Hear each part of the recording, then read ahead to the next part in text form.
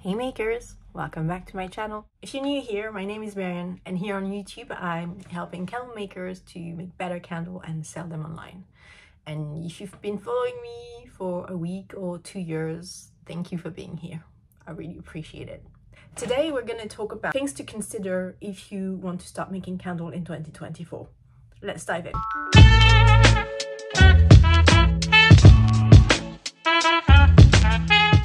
So in the list of things to consider first is what type of candle you want to make. When I mean what type of candle, I don't mean what wax you're going to use, because this is still further down the line. I'm talking about, are you going to make pillar candles like this? Or are you going to make scented candles or container candles? Or maybe both. Are you going to be doing wax melt as well? It sounds like an afterthought, but it should be your main question to start, because it's not the same thing making decorative candle and making container candle. You probably know that now if you've been following me for a while. I'm kind of an advocate that both of them are really technical. They're very different. I was very foolish and jumped both feet in and did both, but I really struggled at the beginning to master both. So I think you should pick one to start with and build your brand around that to start with. So either you're going to be making sculptural candle, decorative candles, or pillar candle, whatever you want to call them, or container candle. So first of all, what type of candle do you want to make? That's number one. Number two is going to be, what is your niche? You're going to need to find a niche. If you just want to make plain scented candle or just regular decorative candle, you're not going to get there. The market of candles is saturated around the world. Is there room for more makers? Yes, but you need to be going after a niche. What does it mean? It means you want to focus on a very small proportion of the market. So maybe you want to make scented candle, but with a rude message. I've got so many examples in the UK. I don't know if it's fit for every country, but in the UK, some very popular scented candles are with a rude message, and people love it as a gift or throughout the year. If you want to make decorative candle, I chose to make unscented white wax, like no colors, decorative candle in very clean, sleek lines, non-figurative candles. That's my niche, and this is what I've been sticking with. But you could be going with only colored candle or pastel candles. I've seen that brand who focused on hand gesture, and you know which one I mean. I'm not gonna make it because I want to keep my YouTube channel, but you know what I mean. Like, there's different niche of products, and you could be focusing on one of that and doing that really well and focus your brand only on this. And I know it sounds restrictive, but actually it's gonna open up more things.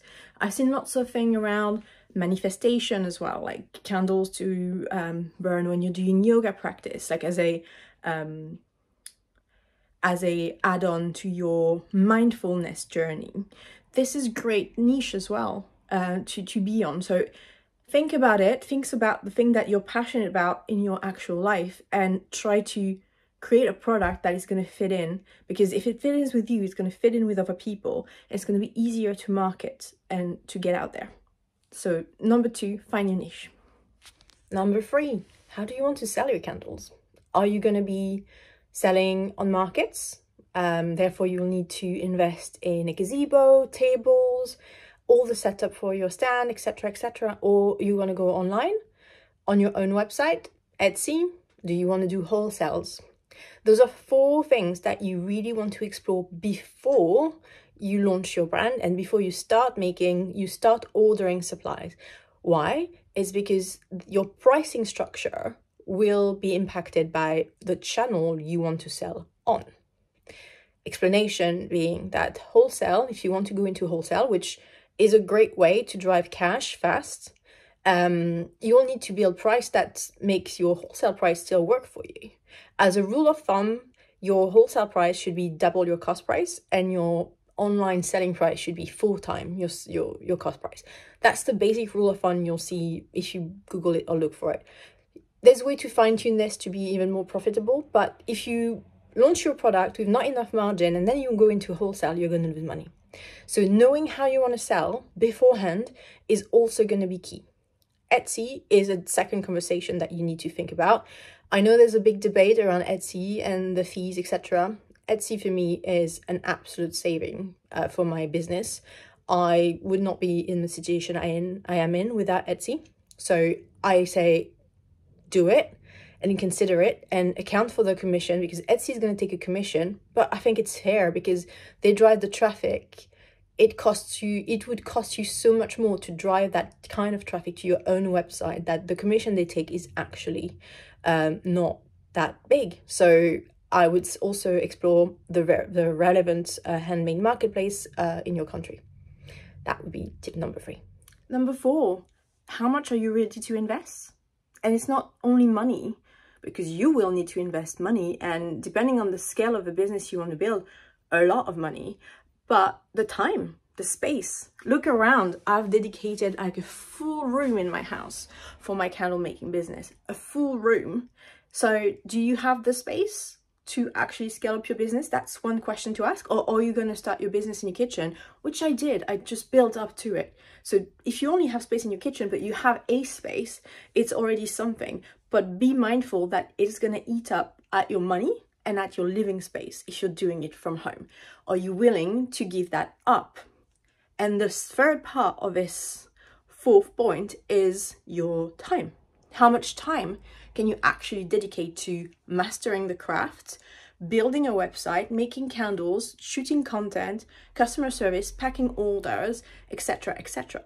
I work a full-time 9 to 5 job as a permanent job. I do that. I've been working full-time ever since I started my business.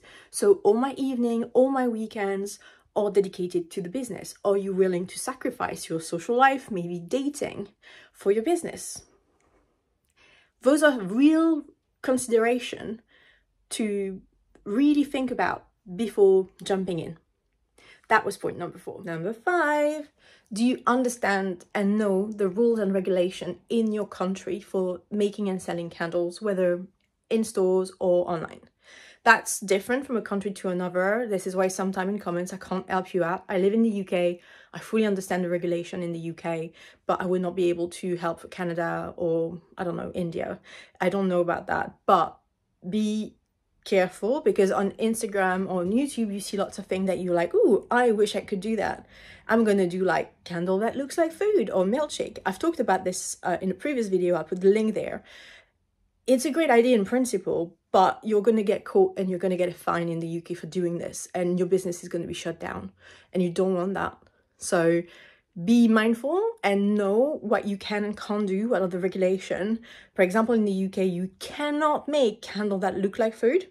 So candle that look like milkshake or a bowl of cereals or whatever, you can't do that. As pretty as they are, as great as they are, and don't get me wrong, I admire the craftsmanship to be able to do this. As a candle maker, I get it. I see how hard this is, but I would get my business closed down if I was doing that.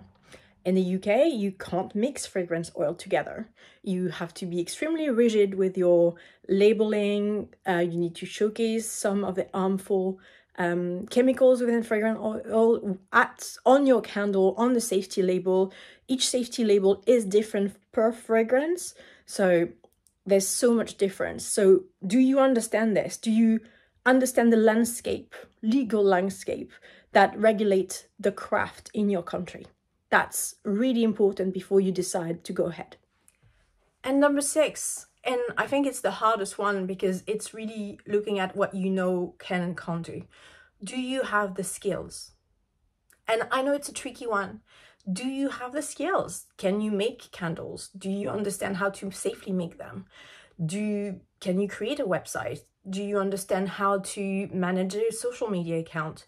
Do you understand how to create products, copywriting, etc., etc.? All those skills that you will need. Accounting, like I hate it. I have to pay for an accountant because I know that I'm not able to do this. Like, so in my small business, for example, I've taken a lot on myself.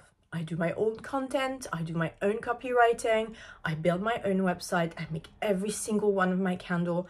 I've spent hours, days, weeks training myself testing and failing multiple times. I know on this channel we look more at success and candles looks perfect, but they do look perfect now because I've spent so much time failing and making candles that were crap, like candles that were like full of bubbles and breaking and completely like failing burn test, and scented candles you're not seeing all the one with giant flames, sinkholes that extinguished after 2 minutes, like all the test and trial that is invisible but get to the point of a great product. So the skills and being very honest with yourself about what you know you can do and what you're gonna have to outsource. So lots of this, I don't want you to panic either, because it doesn't mean, it's not meant to discourage you from doing it. I think it's just a case of, are you ready to educate yourself? Are you ready to train yourself and like fail? Because it's gonna be like this, it's gonna feel hard, it's gonna be hard, but it's also gonna be really rewarding. And be very honest on the thing you can't do. For the life of me, I could probably try and learn accounting. I've learned all the other things, but really I don't want to. And I'm in the stage now with the business that I can afford to pay for an accountant. That's the first thing. That's the only thing that I'm currently outsourcing in my business. I'm doing everything else. I've learned everything else. Am I great at everything? No. Am I willing to pay for someone to do it instead of me?